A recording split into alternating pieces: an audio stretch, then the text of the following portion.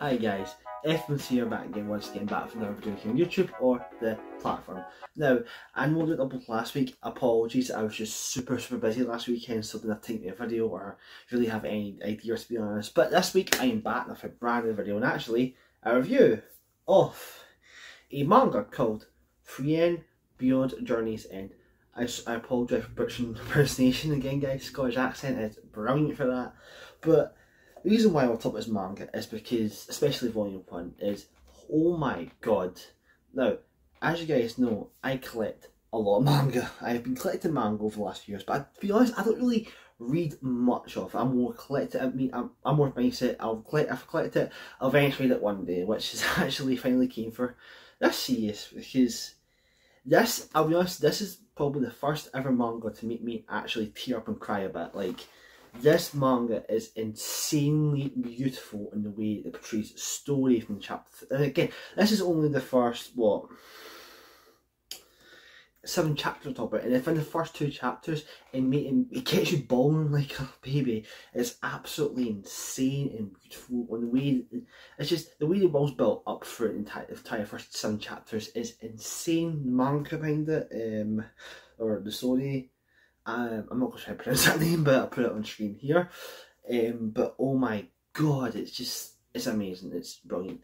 So let's talk about the story actually. So the story takes place with the main character, Frieren, again apologies for pronunciation, about her and her kind of the first chapter dealing with the deaths of the party, because this manga doesn't take place at the start of Hero's journey, it takes place at the end.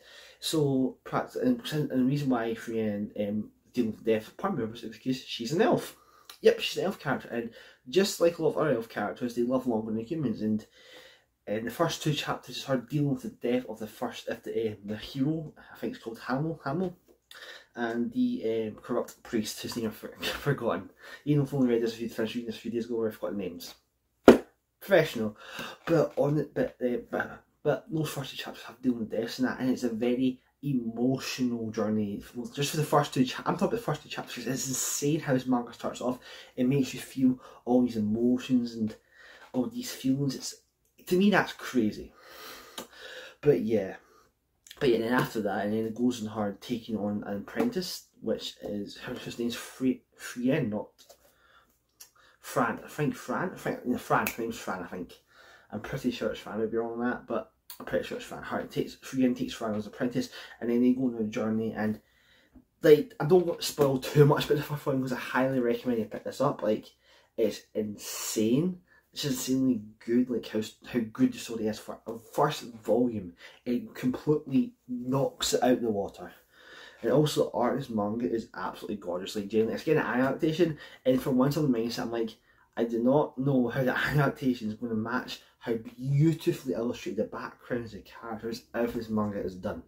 Like, for example, I'll show a better picture on the screen in a bit, but this is absolutely gorgeous. Like, let me find this one shot towards the end of the manga. Here we are, like, just... Where is it? 1 second, guys.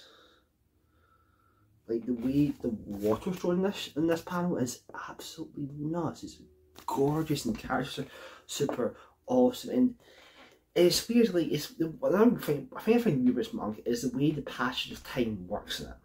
Like, you read the volume manga and you think, wait a minute, this is a month ahead from the last event, what's going on here? But you remember, oh wait, the main character Frieren's an elf. For her, time doesn't matter as much compared to humans, because she will probably outlive a lot longer. She'll definitely outlive humans a lot longer. Sorry, yeah.